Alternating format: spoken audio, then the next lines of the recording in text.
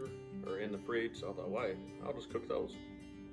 So get a rear glimpse of me in a t-shirt. It doesn't happen very often, only inside the house. So let me show you how I'm gonna get this squirrel prepped up. It's already skinned and gutted. Let me show you what else I do.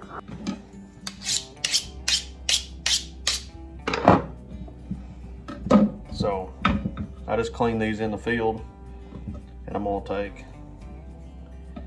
and I'm gonna cut the fat off, any blood clots, and just do a little trimming.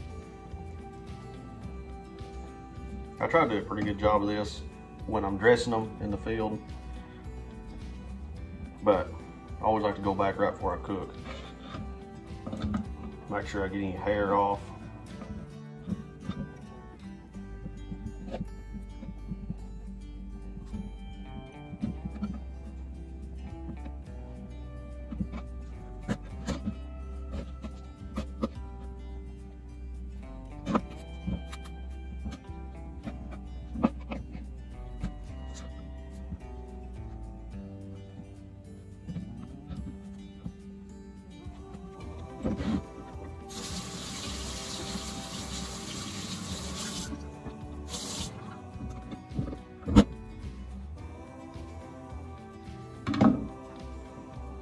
Okay. This little squirrel, he's dressed. And that's just me eating today. So I didn't cook. I'm only gonna cook one. So we'll take him, we'll put him in the pot.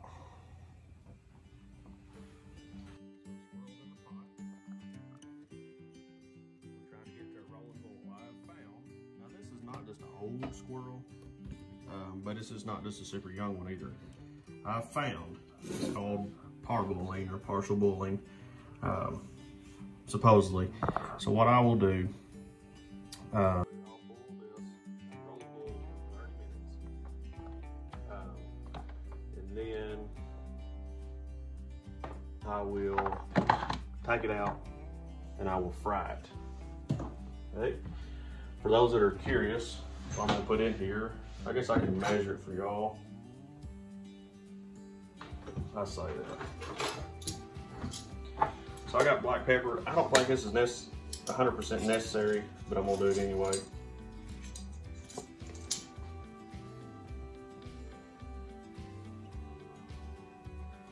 I'm gonna put 2 teaspoons of black pepper, and then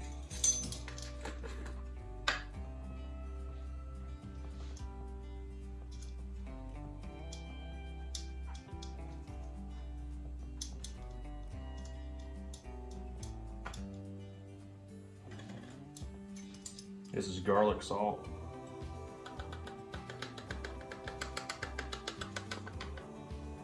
I'm gonna put in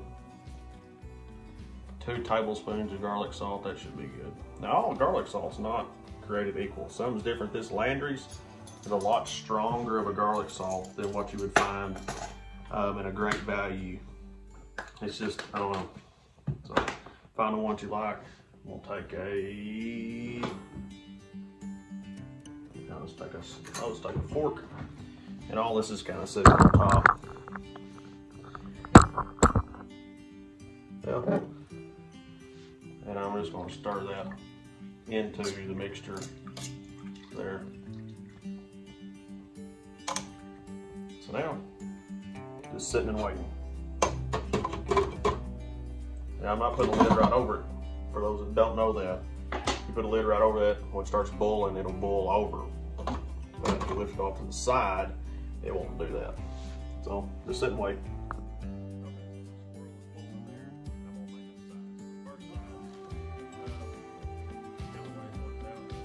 We really like these. Yes, I make biscuits from scratch quite a bit. But if I'm just the only person eating, I'm not going to make a homemade scratch biscuit. These frozen biscuits, I like them, and I'm kind of picky about it. So we're going to preheat our oven.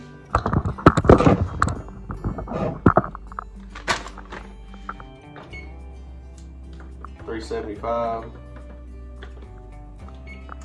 Okay, we're gonna wait on that. And all you gotta do is put that on a cookie sheet, and then you're good. So let's see. Yeah. 18 minutes on a cookie sheet, so that'll be fine. Left off to the side. Next thing, very traditional southern dish here. What I like to do, really like this, it's super simple. Okay, I've got my knife, I've rinsed it off. Rinse it off a little better.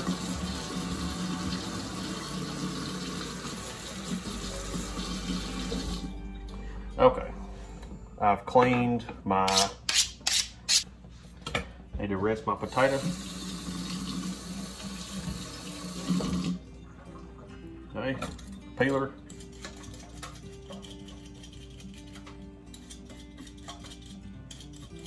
Now sometimes I'll fry potatoes with the skin on, but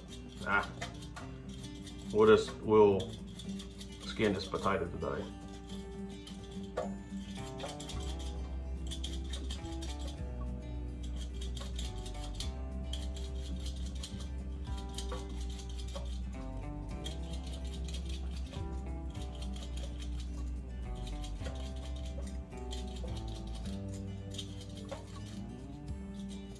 Okay. We got the potato. I like to half the potato, then I'll work with the halves. And I try to get them down to about a 1/4 inch thick by 3/4 inch cubes. Now some are going to be a little different than that. We're doing this by hand.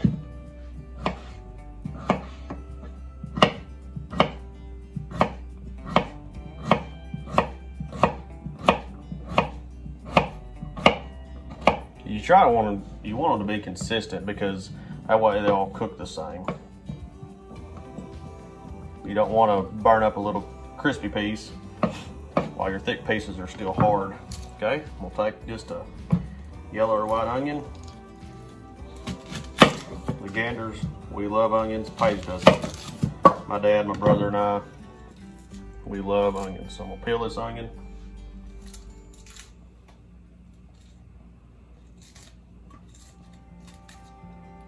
We can eat an onion like an apple. This one's not a very good one.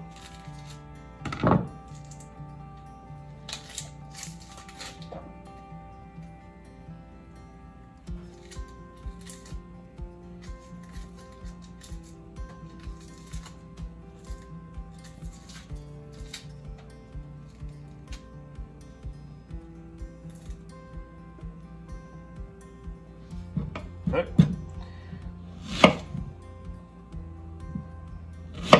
And I'm just going to core it like I would an apple, because the core, I mean, you don't really want to eat that. Now I'm going to save a couple hunks because I like eating them. I'm going to save just a couple hunks. Usually one onion is good for 2 to 3 normal size Irish potatoes, or in this case Idaho potato. Or no, in this case it was a russet potato. This was a russet potato. Them and Irish potato are pretty similar in size, so that's what I've done. So since it's only one potato for me, one potato per person normally, you don't need a full onion, it'll be kind of overwhelming. So I'm going to set some off to the side, and then I'm gonna make these about the same size as my potato slices there. Watch my pot. We'll get these spread out. A bit of the core.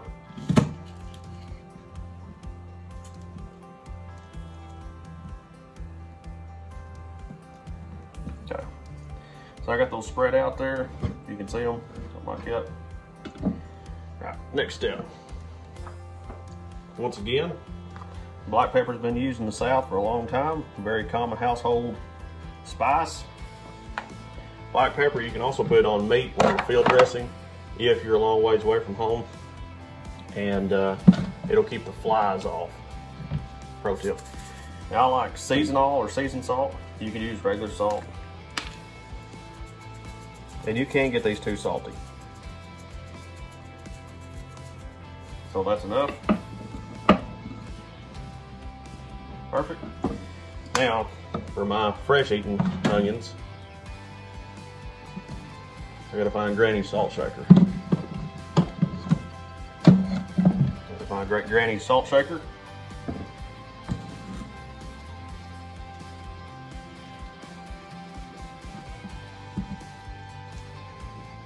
Salt just brings the flavor out of foods. You can take a really hot onion and salt it. Now that's pretty heavy salt on the salt. You can just eat it.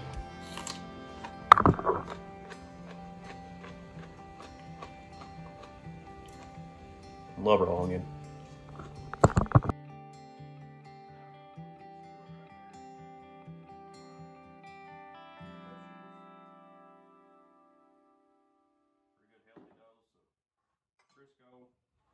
In that skillet.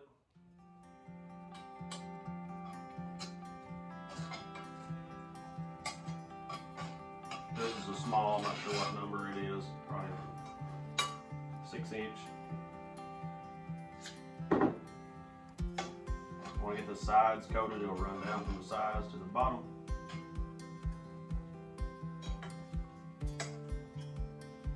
For our potatoes.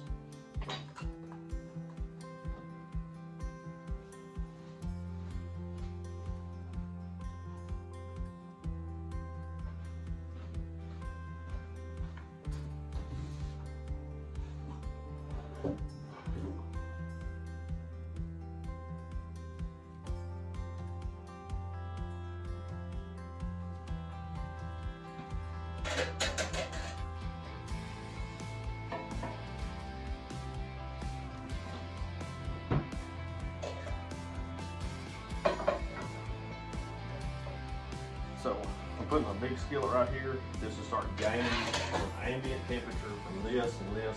And it'll start kind of preheating my skillet. Crisco's almost all melted in that little skillet.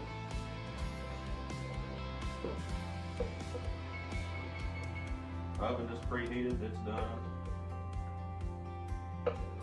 Squirrel's boiling, I've got 20 more minutes on it.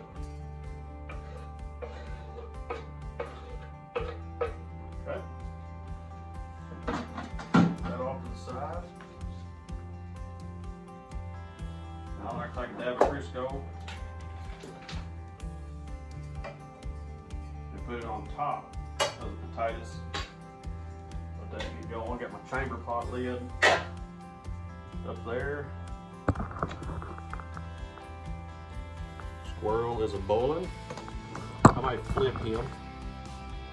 Some tongs. I mean, really, as long as I'm boiling this thing, you could probably, it's probably safe to eat. But I want to.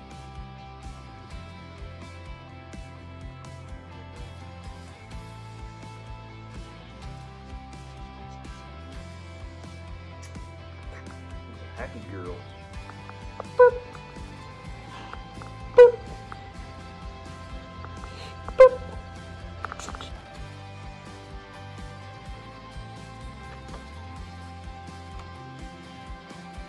I won't take just a whole lot for one squirrel. I don't want to waste my flour, so that's W&R. I only use W&R.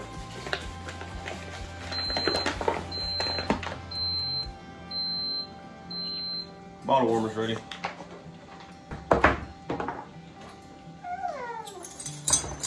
Get her black pepper again. I never measure this, but I'm trying to measure it for y'all. I'm just kind of eyeballing that, the consistency that I like. That was 1 tablespoon per squirrel. Let's go with 2 tablespoons.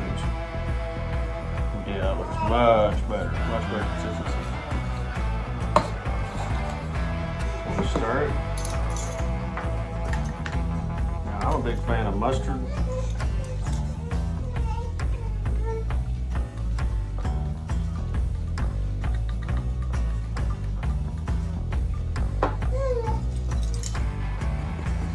One teaspoon of mustard. I'll do it. Then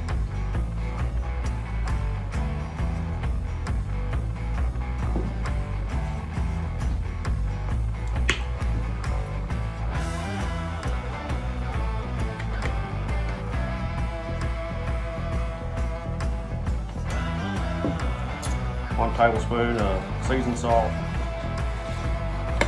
And I can always come back and salt it later.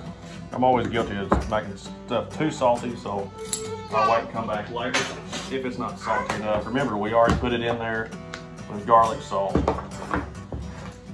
I don't think I mentioned, but I should. The reason I'm boiling it is to make the meat more tender.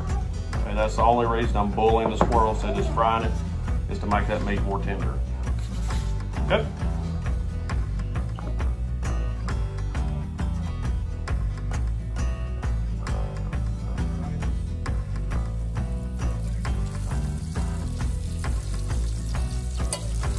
Pork tender. Onions about to become translucent. Got a little crispy there while I was giving her a bottle. That's fine, I like a little bit of crunch. So I'm going to turn that burner off.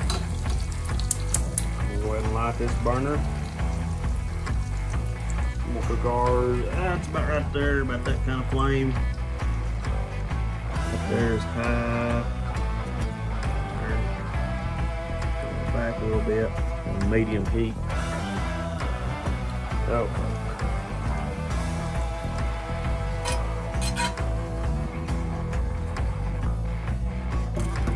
Over here, get my breading, tongs, find the squirrel, into the flour.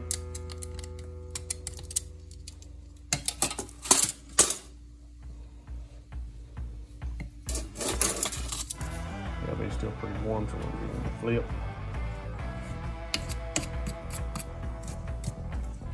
Actually, this is a she. I didn't even shoot a male squirrel. It's all females for some reason, which is odd.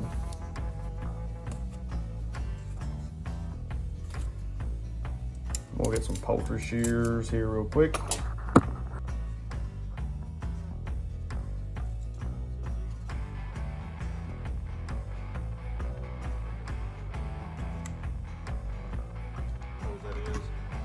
She won't fry very good in the skillet, so cut her in half.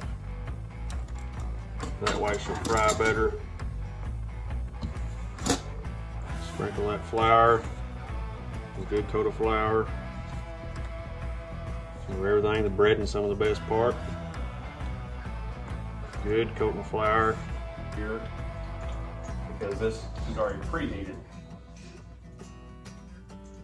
Take my boiled squirrel,